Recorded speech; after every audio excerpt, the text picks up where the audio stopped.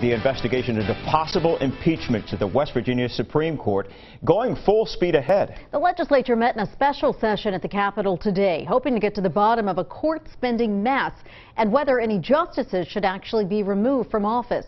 13 News chief political reporter Mark Curtis has more from the Capitol.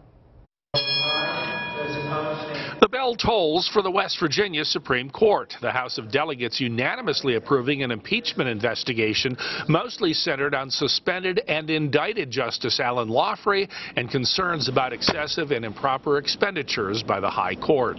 It is your money. We must be held accountable for that. And in doing so, we must hold the departments of the state accountable for how they spend money. It's clear that Justice Loughry is the one that most of the attention's been applied to, but I think you're going to see other individuals that may have things to answer for as well.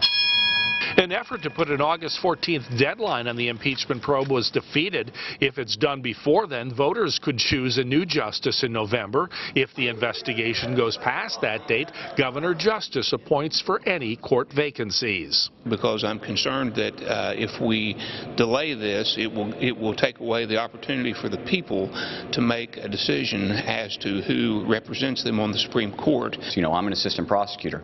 I look at it as, you know, we don't put artificial timelines on investigations in criminal matters, and that's kind of what we're looking at here. So I think that this whole process should be driven by the time that is needed to put all of the evidence together.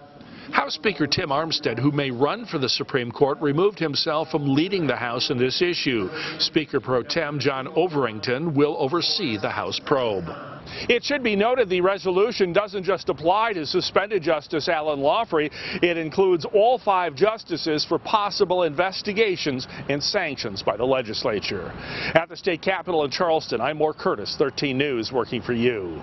The special session is now over, but members of the House and Senate Judiciary Committees will be called back to the Capitol periodically as the investigation moves forward.